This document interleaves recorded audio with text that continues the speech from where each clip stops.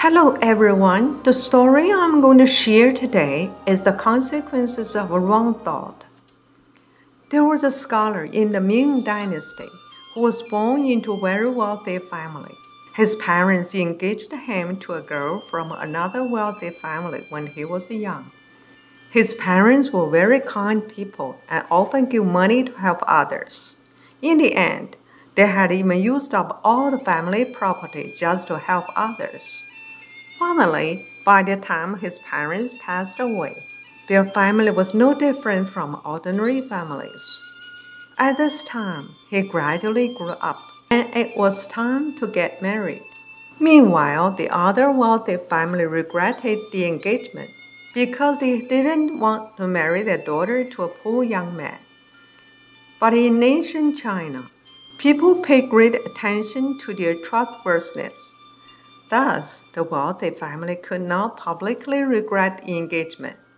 So they had a maid of the family pretending to be their daughter marry the young man. The scholar didn't know the truth at the time and thought his wife was the daughter of that wealthy family. One day, the scholar had a strange dream. In the dream, he came to a wonderful place where the buildings and pavilions were so splendid that they could not imagine in the human world.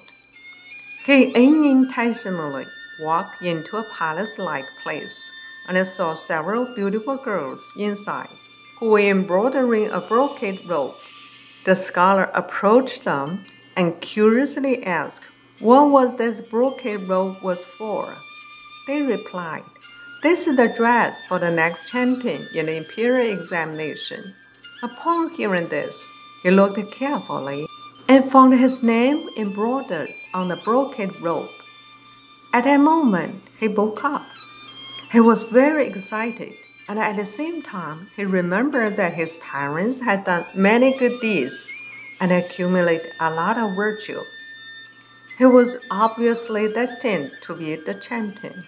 From then on, he became a little carried away and started to look down on others. There's a saying from the ancients, if you do not want others to know, better do not do anything. Soon after, the story that rich family had used a maid to marry him instead of their daughter spread and came to his ears. Some people used this to ridicule him. He went home and immediately asked his wife about the gossip, and she told him the whole story of the replacement. After hearing this, he became furious and thought, how can I, a top scholar, marry a maid as my wife? When I become a champion in the future, I will definitely find a way to divorce her. Not long after, in his dream, he went to that fairyland again, and the embroidering girls were still there, but their attitude toward him was very cold. He looked carefully at his name on the brocade robe.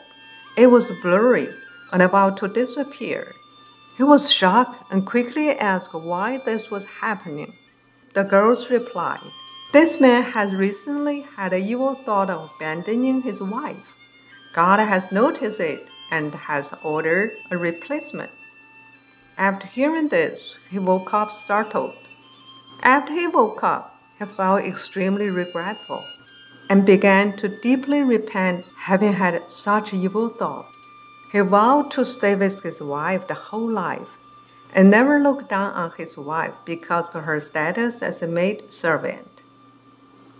Since then, he has strictly kept his promise. For more than 10 years, the husband and wife were able to maintain mutual respect as before. Later, as expected, he won the championship, the first prize in the imperial examination. From then on, he got promoted constantly and became one of the ministers at the imperial court. This story tells us that every thought we have in the human world is clearly known to God and may have consequences.